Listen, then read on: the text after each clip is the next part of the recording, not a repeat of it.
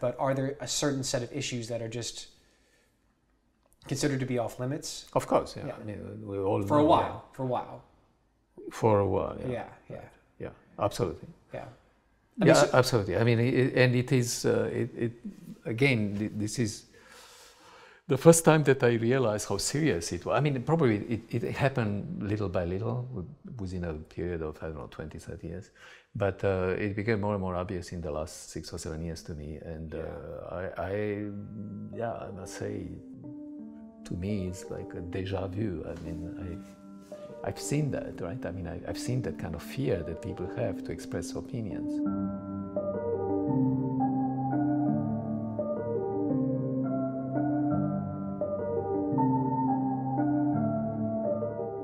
I was born in Romania, and so I was educated in a communist country. Romania was part of the communist system in Europe. Under the influence of Soviet Union, so the school meant indoctrination.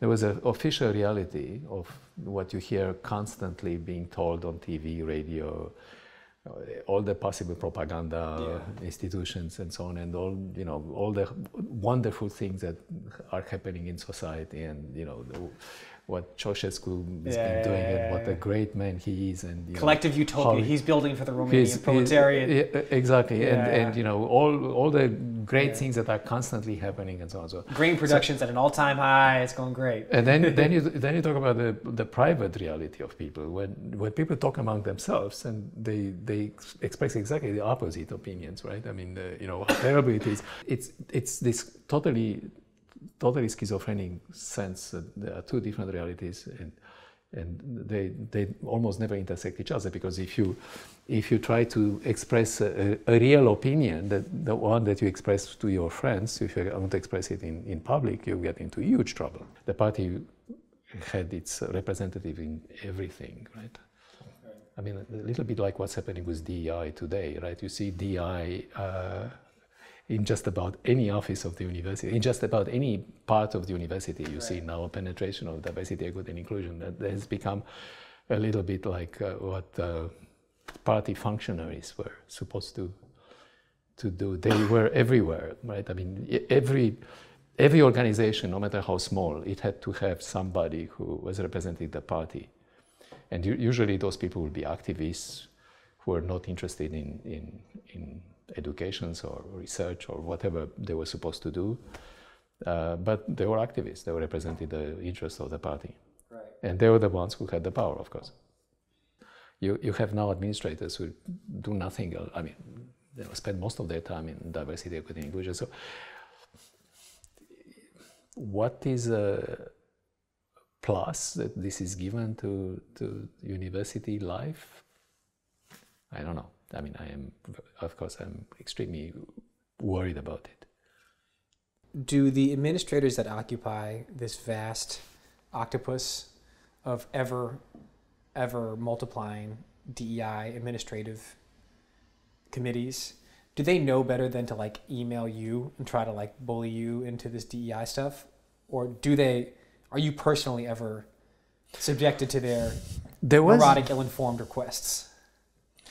There was one. The only thing that I can think of, but again, I mean, this was not for me in particular. This was sort of the policy of the university, is to have everybody goes through a training course on sexual. What do you call it? I forgot. The sexual education. I mean. Things that have to do with harassment, sexual harassment, right? A sexual harassment course. So, I said no.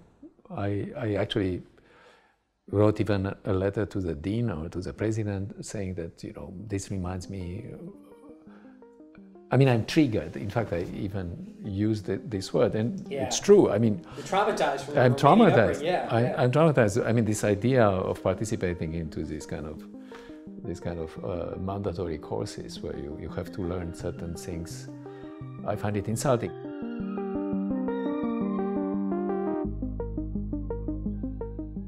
I mean, once you don't have a clear signal of what it means to be meritorious, then this automatically leads to corruption. I mean, that's what happened, of course, in Romania. I mean, communist countries became incredibly corrupt. I mean, all these things can be faked, right? I mean, for example, you can fake social activity, social justice activity. You can easily fake, right? Right. I mean, and in your realm, it's kind of like you either can do the math proof or you can't. There's like a purity to it in terms of merit and achievement. Yes, right. So, certainly. It cuts through the bullshit. You can't pay a guidance counselor to write your admissions essay. It's just correct. But there is another aspect of it which I think people don't talk enough about it, which is that suppose you are a very bright minority kid, right? So you come from a school where, unfortunately, for whatever reasons, you didn't get a very good education, but you are very bright and you really have aspirations and enthusiasm, and you are accepted at Princeton, even though in principle you don't have the credentials for Princeton, or I don't know, Harvard or Yale or whatever.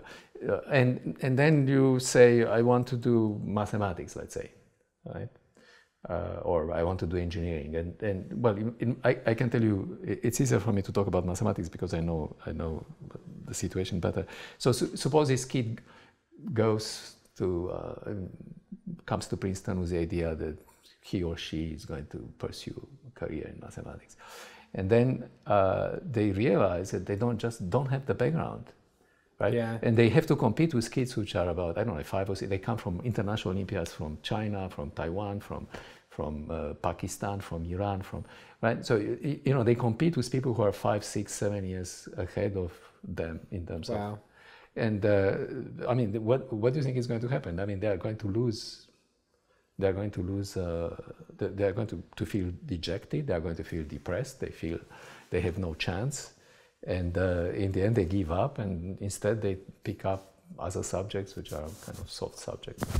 You're getting dangerously close to sane mismatch theory, which I have heard is radioactive to mention in any capacity at any university. I will mention it. I'm not afraid to mention it. I think it's true. Yeah. That's why I would say it, because I think it's a disservice to them to be put in the position to have to compete in situations where they just simply don't have the background to do well, and you prepare them for failure, more or less. I mean, you make them fail.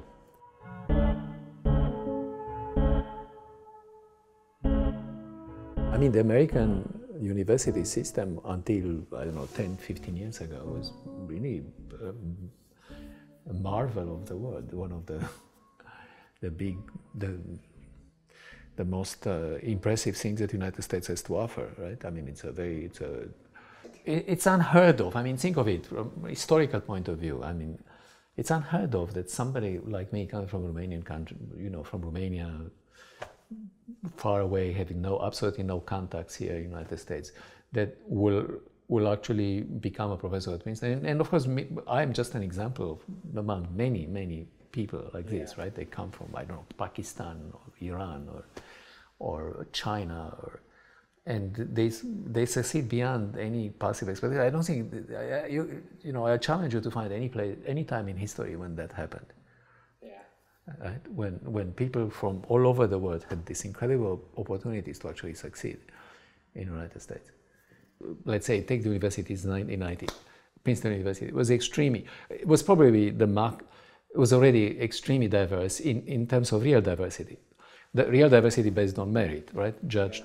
So in terms of what traditionally we understood opportunity meant, equal opportunity means allowing people, the best people from wherever they come from, to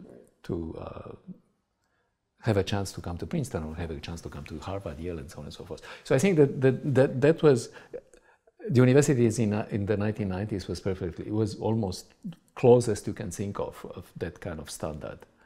And ever since, I think it's deteriorated. And what does it mean? Okay, so you say you give a better chance to a certain group, but obviously you are going to take from another group that maybe has at the level of individual merit, it will mean that that certain, I don't know, Asian American who has perfect SAT scores and has perfect credentials will not be accepted to Princeton because somebody else has to come to take that position based on color or based on the racial group or based on any other kind of preference that the university deems as being important. And your point is that necessarily makes the academic enterprise more mediocre. So in your field... And corrupt, corrupt. I mean, it's very easy. If you don't have standards, it's very easy to corrupt lack of standards.